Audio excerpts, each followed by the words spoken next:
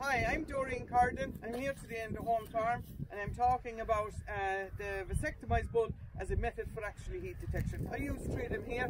I generally use a bull from a dairy herd with high health status that's monitoring neonates, either a Jersey cross or a black and white bull.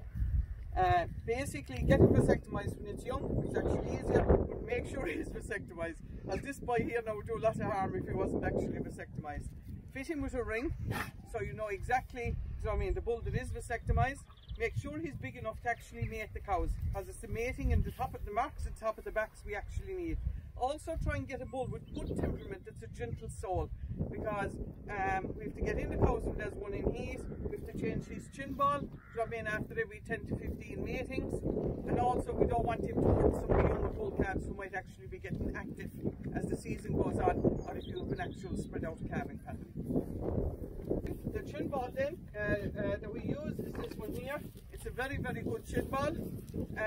It's just padded behind the ears, pad the nose pad of it, because that avoids it cutting in. It's made of leather, it costs about €150, and like all leather it stretches, so adjust it in such a way that it fits comfortable in the bull without actually cutting into him. Instead of using a bandage around here, the other thing you could use is actually the yellow volume washer. Just thread it through here. The buckles, just a bit of WD-40, to stop them getting rusty. And then there's a bung here in it where you actually put in the paint. So fit it to the bull, get him used to it, and he will mark the cows for you. The paint then, it comes in litres, or it comes in 5 litres, it comes in red, it comes in blue, it comes in yellow, and it comes in green.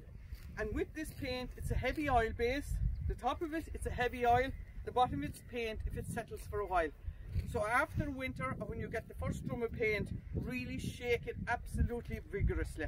Much more so than you would other paint, or else put it into a bucket of warm water, or get a stick, with it, right? Top up your chin ball, use a colour that suits you. In wet weather, red and blue stays on very well. In fine weather, the yellow and the green is probably more appropriate because they fade quicker. But the important thing is get a colour that suits you, that you like, that works for you. Also get a colour that suits your cows, and change the colour every 3 weeks. Keep the chin ball absolutely topped up, and morning and evening then, before you go to work and when you come home in the evening, go into the field, and the first thing you'll do is look to see where is the vasectomised bull, what cows is he with. He's usually with the cow that's coming on, or that's on heat, and then check any cow for markings. If you were away for 12 hours or 18 hours or so forth, and he will mark it very well. A young bull will do a lot of courting marks on the side of the cow, but it's the marks at the top of the back. So they're absolutely excellent. They'll work 24 hours a day, 7 days a week for you. No PAYE, no PRSI. You just have to make sure that they don't get injured.